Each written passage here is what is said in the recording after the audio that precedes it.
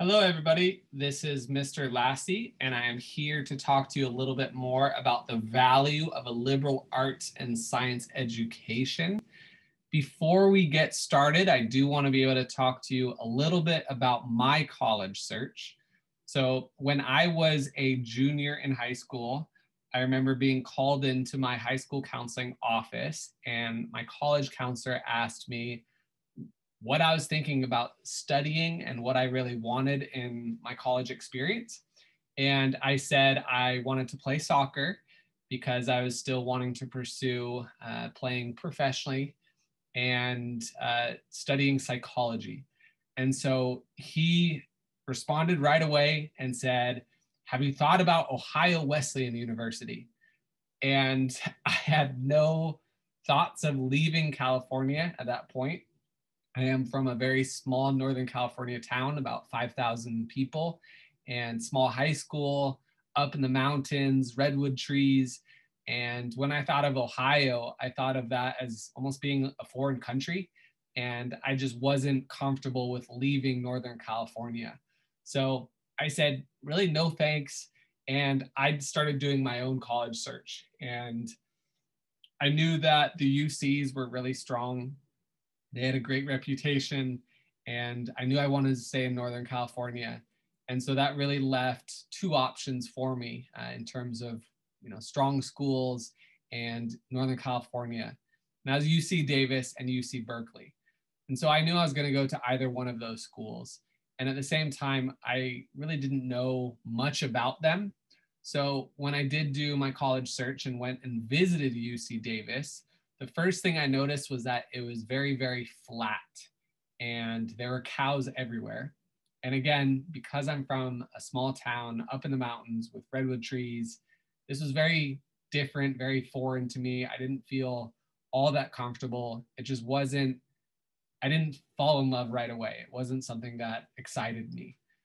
And then I went to UC Berkeley, and walking around that campus and even getting to that campus, the first thing I recognized was I'm in the city.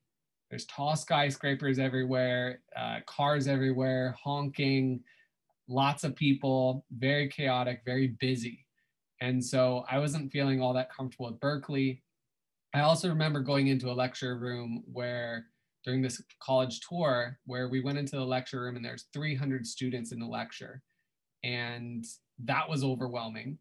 And then we went next door and there was another lecture hall of 300 students. And instead of the professor being in the front of the room, there was actually a screen of the lecture going on next door. So that was a class size of about 500, 600 students, which was, absolutely not something I was looking forward to. So with those two off the list, I then started searching again, and we were still doing this college tour. And I remember going onto the UC Santa Cruz campus and falling in love. It's up in the mountains. It overlooks Monterey Bay, so it's absolutely picturesque, very beautiful. One of the most beautiful campuses in the U.S., according to all these other rankings that are out there. And of course, I didn't know that at the time. For me, though, it was the feeling that I got on that campus. It is a large research institution, University of California system. All schools are like that. And at the same time, UC Santa Cruz was broken up into 10 smaller colleges. So I had that small community feel within a larger research institution. And so I knew, yes, UC Santa Cruz, this is the school for me. I applied, I was lucky to get in, and maybe not lucky. I had strong scores. So, I was happy to be able to get in. And that was it. And I was on campus all 4 years. I lived on campus. I was a resident advisor for 2 years, which means I got free room and board. So they gave me free food and a free room in the dorms as kind of like payment for being a resident advisor. So I was looking after the new students coming in, the freshmen. So I loved it. It was fantastic. It was an incredible experience. I learned, obviously about psychology, and I minored in education. And at the same time, I still had large class sizes. I had about 150, 200 students, even my third and fourth year in my psych program. And that's because psychology is very popular. Had I taken a lesser, known major, maybe underwater basket weaving, maybe I would have had less students, or I would have definitely had less students if I had gone in a different path. For psychology, though, a lot of students. I didn't know my professors. My professors didn't know me. Office hours were really challenging, really difficult because so many students wanted to go and meet with the professor. So I wasn't learning nearly as much as I could have had I been in a smaller seminar, Socratic style classroom. And that's what I did have my last year there. That was my favorite course, Psych of Flim Flam, which is, I still remember all sorts of different, feelings and history and knowledge about just flim flam, which is essentially, why do we believe in certain things, and, perception of, say, um, for example, astrology or horoscopes. Why do we believe in those? And, Barnum statements. Anyway, it's something where had I gone back and, done this again, knowing what I know today, I would have never gone to UC Santa Cruz. And the reason being is that I would have preferred smaller class sizes. I remember one microeconomics course that I went twice at UC Santa Cruz. And it was the first class and the last class, and I was able to get an A in the class just simply by doing online quizzes and reading lecture notes, and I just wasn't being held accountable. My professor had no idea whether or not I was in the room or if I was back in my dorm room playing Mario Kart. So it's something for me where if we're paying all this money for an education and I can be able to do that from my dorm room, and of course not during a global pandemic, so I could have been in the classroom, it's just not it's not for me. Like, I learn best from discussions. I learn best from working with people. And that experience in large class sizes, I wasn't getting that. So if I could go back and do it again, I would go to a small private liberal arts and science college. There's 11 in California, so I could have, picked one of those. I know a lot of them do tend to be in Southern California, not Northern California. And at the same time, I would hope that I would be a little bit more open-minded to, possibly, going to Ohio Wesleyan or going on the East Coast and getting outside of my bubble of Northern California. If somebody told me back then in high school that I would be a school counselor in Manila, Philippines, I would have never, thought that that would be possible. So obviously you're going to go down the path that you think is going to be best for you, and then going from there. I just want you to be able to have more of an open mind than I did when I was in high school. Here are some myths about small liberal arts colleges. So a lot of times when people think of the liberal arts, they think it's just for the arts or humanities, the social sciences. And part of this presentation, I'll tell you, a little bit more about how you can be able to study, say, engineering while in liberal arts, or have that be part of your pathway.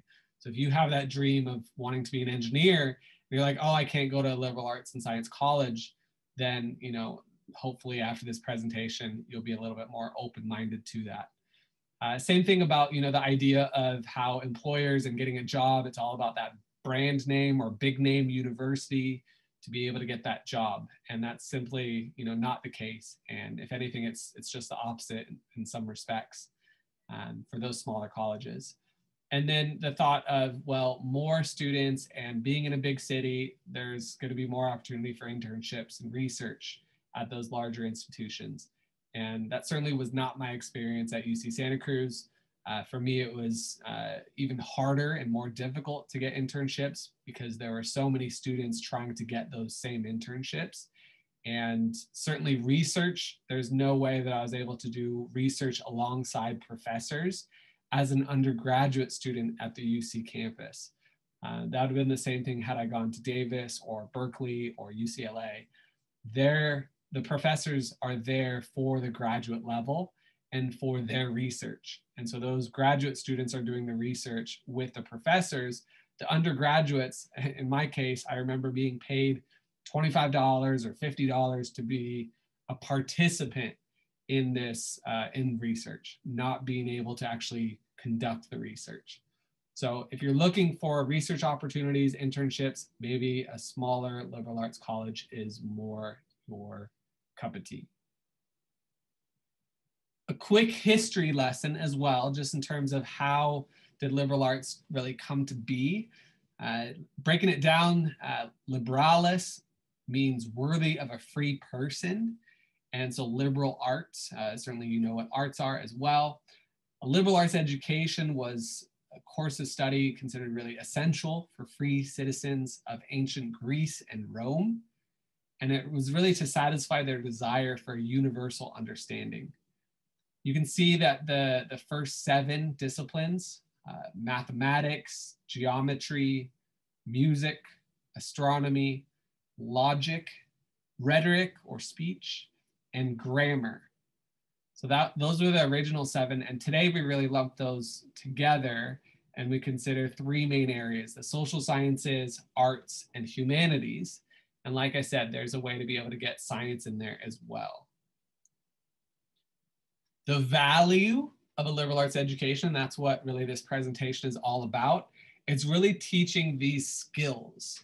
So again, thinking about employers, what are they looking for in someone who they want to bring into their company or into a school, for example? They want people that can be able to think on their feet, that can problem solve, that can work on teams. Certainly the presentation skills, communication skills are vital for that, working on teams as well.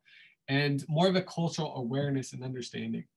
So some smaller liberal arts schools will have that requirement that you got to have a language, or you got to study abroad, or you have to do community service or an internship. Whereas large research institutions, they simply don't do that. I didn't have to learn a language. I didn't have to take math classes because I passed out of math. My math in high school was good enough. So it's something where, you know, if you want to be able to have a more in-depth sort of curriculum and program, then a liberal arts education might be it. And same thing for breadth. I think that's a good segue to a next slide coming up as well. So these are some benefits. So obviously the smaller the school, the smaller the class sizes, the lower student to faculty ratio, which means you have more access to faculty. So it's very common at a private liberal arts and science college that a student might be sitting down in the dining hall and eating across from their professor, or even some cases living in the same building or the same house as a professor or a faculty member, traveling, going on service trips with that faculty member. So it's really getting to know and working alongside these experts in their field. And those professors are there at that small liberal arts and science college because they want to work with undergraduate students. They could have the opportunity to go to larger research institutions. In that case, they would be working alongside graduate level. So that access to faculty is much better at those smaller schools, obviously more focus on that undergraduate student. And with eating together, traveling together, some cases playing sports together, there's this emphasis on community. And that goes beyond the college. That usually goes into the neighboring town or small city, in some cases larger cities for some of these small private liberal arts and science colleges. And big universities catch on to this. They do value the liberal arts as well. It's not that they simply say, no, we're going to do all research, have large class sizes. They have created, in many cases, a college of liberal arts, a college of arts and science, liberal studies, right? So these are some of the different universities, and it's not just the US. So Exeter in the UK, Seoul National University in Korea, and here in the Philippines, De La Salle has a college of liberal arts. So this is something that as you're doing that research, you can be able to take a look. The one caution I would say is, even though you might be, attending this college within this larger university, what are the class sizes like, right? Are there still going to be classes that are 200, 250 students? Or are these classes going to be more like the private liberal arts and science colleges of about 20, 25 students? So that'd be a really important question to be able to ask. Who has access to classes within the College of Arts and Science at UNC, right? Or College of Liberal Arts and Sciences at Arizona State. So that's going to be something in terms of the class sizes, because that's going to indicate to you whether or not you will have that same access to the faculty member. In terms of the curriculum, yes, it does provide a lot of flexibility, a lot of freedom for students to be able to pick and choose what they want to study. In many cases, it's going to have a core curriculum where all students will be taking the same courses in the first year. And then afterwards, they'll start getting more into their major or their minor, maybe double majors or different minors. Cross-registration with different universities. Barnard is a great example of that, of students being able to take classes at Barnard as well as Columbia. So that's something to be able to look at. And I'll show you another program for engineering as well. So it's something where, again, you don't think of liberal arts as you go there and you just learn the humanities, you just learn arts. There's so many different ways that you can be able to get a liberal arts background and still major in, say, biology. That's certainly doable. I mentioned before in terms of that depth and breadth that the liberal arts curriculum has. So an example of real depth for another university is, say, the UK. The UK is specifically more of a course-driven, pre-professional kind of program. I'm going to go and I'm going to study maths at Imperial or LSE for economics, right? And so it's going to go into, depth in that one area. They're just not going to be learning other sides of it. So, and the other side of it is breadth. Like, say, for example, I had to take all these general education requirements at Santa Cruz. And so it was learning all these different subjects in different ways and just not going as deep into it. So a liberal arts curriculum is going to be able to do both. They're going to allow you to be able to go deep within your major as well as a breadth, knowing all these different areas that they expect, going back to being that really good global citizen, if you will. This is one example of a core curriculum. So this is at Elon College, the College of Arts and Science at Elon University in North Carolina. You'll notice that all students really take that first year foundations program. That does allow students to be able to have that common sort of language and connection with each other that first year. So living together in the dorms or the apartments, online classes, they're having those same sort of conversations centered around those core subjects that all students are taking. Then getting into more of that world languages, studies in the arts and sciences, all students will have to take certain courses in those areas. They're also needing to do undergraduate research, service learning, a global engagement, sometimes even having to do a go abroad, which, geez, okay, I have to go abroad, done, let's do it. Sometimes international students don't have to do that since they already are coming in with that global mindset. And at the same time, maybe you do want to do that again. And then getting into some leadership with some co-curricular activities on campus and internships outside of the campus with the neighboring town or cities. And then getting into more of the advanced studies and getting into the majors and maybe double majors there. And it all ends with that capstone seminar. And that's something that you're going to see whenever you look at liberal arts and science colleges. A lot of times they'll talk about that capstone, that culminating project when you're a senior. Yale and US, this is going to be another example that I can show you in terms of their curriculum. So 4 years, 8 semesters, 1 interdisciplinary curriculum. So Yale, obviously Ivy League school, East Coast in the US, and the US, a research institution in Singapore, coming together, creating their own interdisciplinary curriculum. It took them years to be able to do this. Very, very cool, amazing opportunity. So this is what 4 years looks like at Yale and US. That first year, this is what everyone's taking in blue. That's a common curriculum that, again, it's going to center conversations around these courses, really going into in-depth. These conversations will take place in the dorm rooms, the apartments, the dining halls, in classes, small class sizes.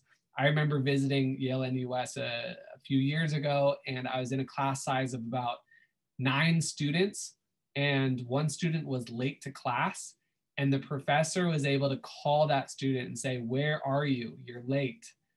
That's incredible. That sort of access to professors where, they have the phone number of the professor has that student's phone number, and they can like follow up. They know exactly whether or not you're there or not. And during that Socratic style, class, it was talking, it was discussing. It wasn't all lecture based, which was fantastic. Students learned a lot more. I learned a lot more. So that's something that I, walked away really strong feeling for that school. Year 2, getting into more elective courses, that's going to be more of possibly going down that major route or a minor route. There's still a couple core curriculum courses that students take. And then year 3 is when students are getting into their actual major. So, and then year 4, obviously a lot more into the major, their capstone project. You see that in the first and second semester, and they're graduating. So that gives you an idea, and you'll be able to see this for all the different universities that you're doing research in. What does that look like to be a student there? What curriculum? I mentioned the engineering program. So this is for Columbia. Dartmouth has a similar sort of program, and other large research institutions will have similar sort of programs as well.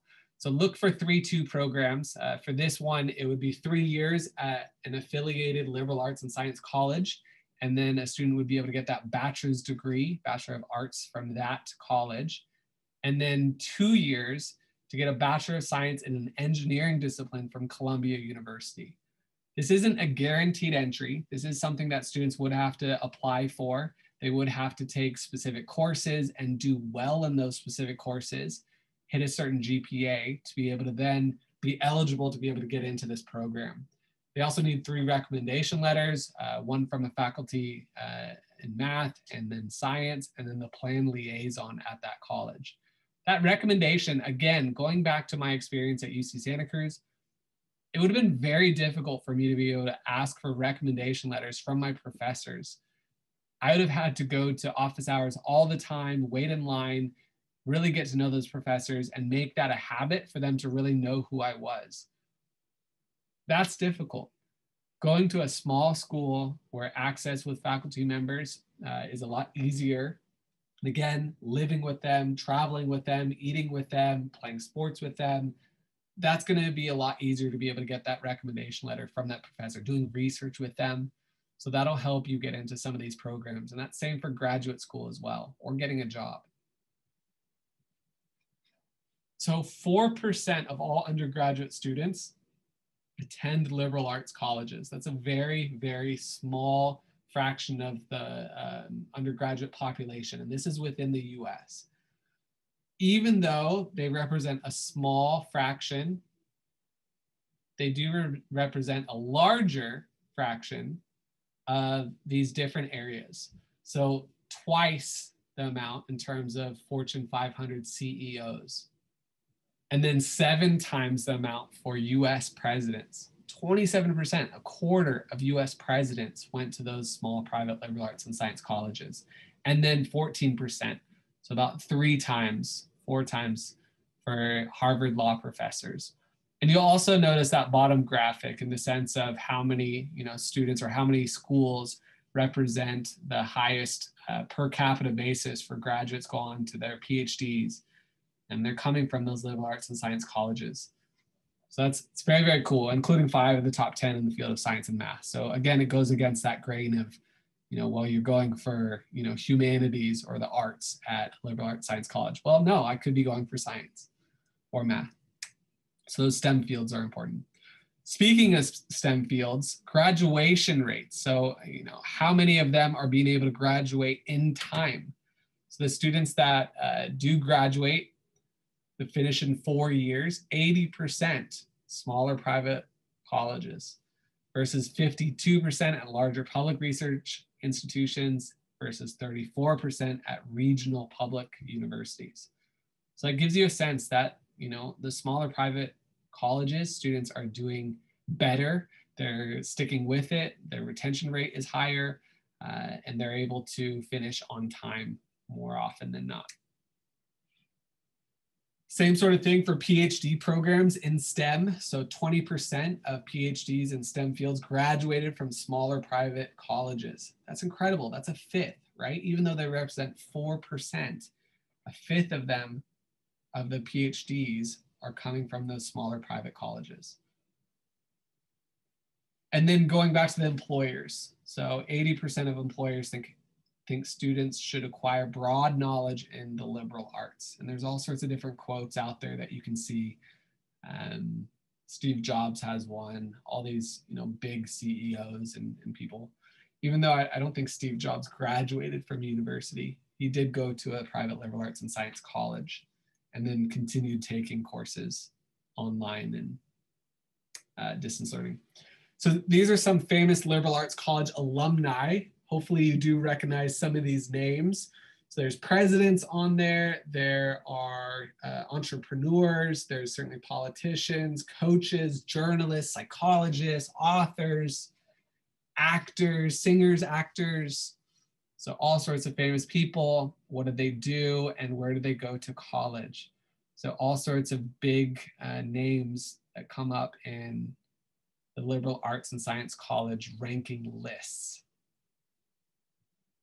Speaking of rankings, so again, going back to graduation rates, 24 of the top 50 in terms of highest four-year graduation rates are liberal arts and science colleges. And these are some of them. So these are just 9 of those 24, 92% graduation rate. That's fantastic. All of these 89, 88%, and you saw that on average is about 80%, which again is very, very, very solid. America's top colleges for 2019, this is according to Forbes, 17 of the top 50 are liberal arts, including these 8. And you're going to see a very similar list with the best colleges of 2019, top 50, 16 of the top 50 liberal arts. Again, there's a lot more than just these 8. There's another 8 as well that show up in that top 50. A lot of these schools in this list and the previous list, yes, they're highly selective. They're challenging to be able to get into, similar to those highly selective private research institutions as well. These are some resources that you can be able to take a look at. So the hidden Ivies, if we do want that background, that highly selective institution from a private liberal arts and science college, take a look at the hidden Ivies. You can see that list of 63 different schools. And then colleges that change lives. Every counselor in this office at ISM will have a copy of this. You can certainly borrow it. It is eye-opening. It does tell stories about students that do attend these specific colleges, 40 of them. And it's trying to get you to realize that somebody can go there and really open up their eyes to the world, open up their eyes about education. They might be coming in having had prior learning difficulties in high school, and then they go to this college and the light bulb goes off and they fall in love with just learning overall. So it's something where, again, being a little bit more open-minded, and maybe that's why you're here. Or maybe you've already been sold and you're like, yes, I want to go to a liberal arts and science college. Which one should I go to? Right? So that could be something that you do a little bit more research with that, either looking at either one of these books. We talked a lot about the US. So are there other liberal arts and science colleges elsewhere in the world?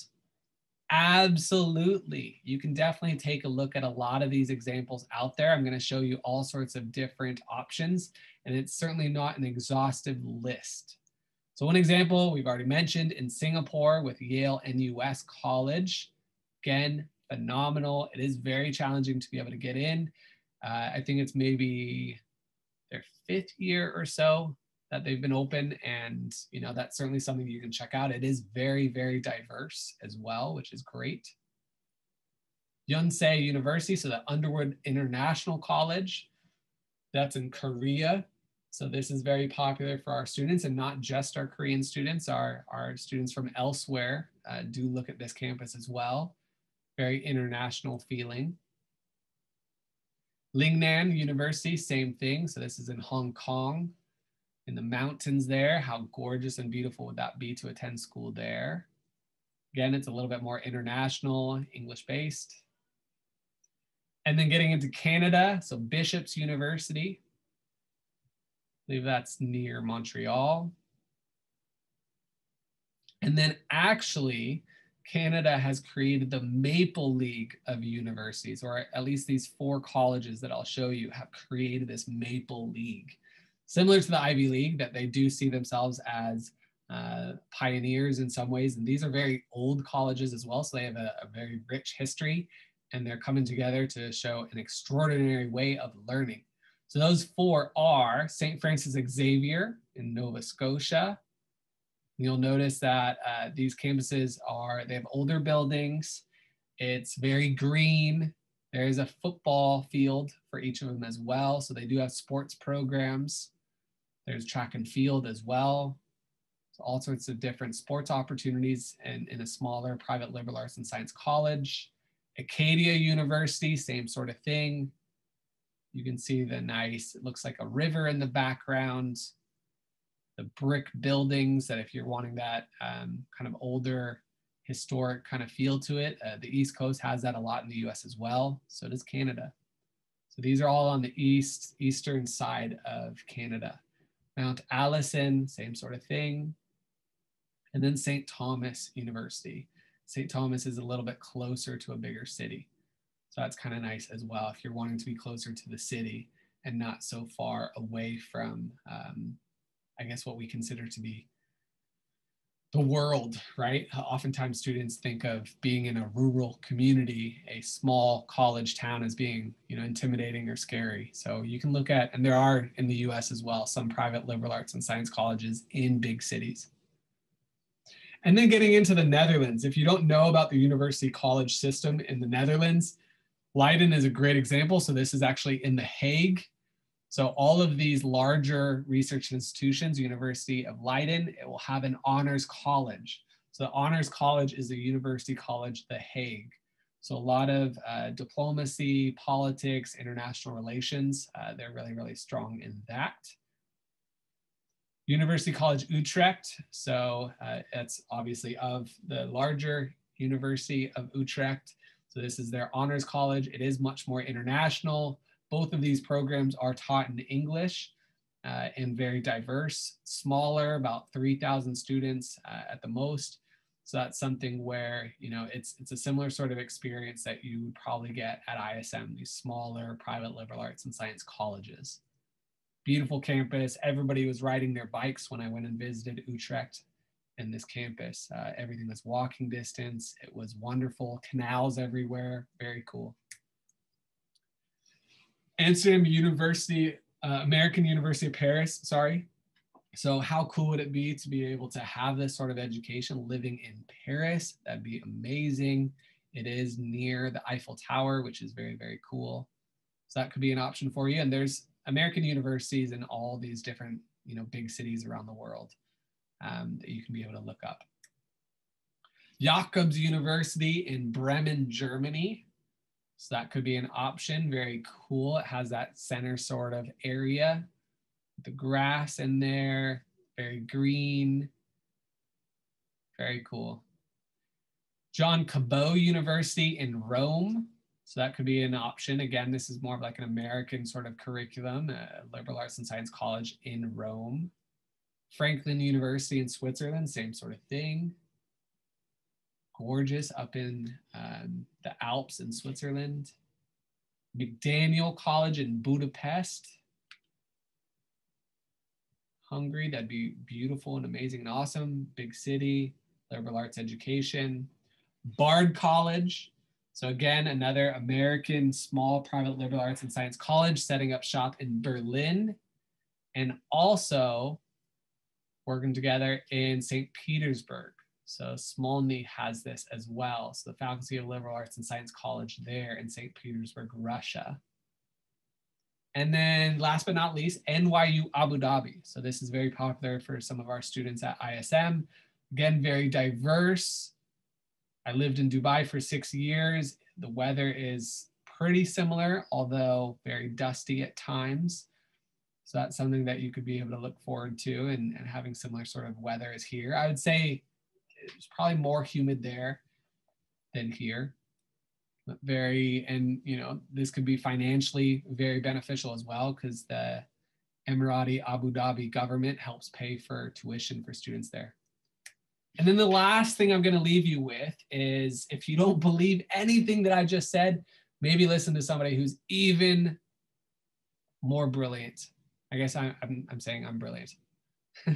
So Albert Einstein, I'm sure you know, he said the value of an education in a liberal arts college is not the learning of many facts, but the training of the mind to think something that cannot be learned from textbooks. How right he was. Thank you, Albert, for that. So if you have any other questions that come up about the liberal arts and science colleges, please reach out to your counselor. You can fill out a question on the form that we sent out in the very beginning of the presentation this evening, or you can be able to just simply reach out to your child's counselor, or your counselor if you're a student. So we'd love to hear about this. We love pushing liberal arts and science colleges because we definitely buy in. We love it. As I said, I would have loved to go there. I would have loved to know more about it when I was in high school.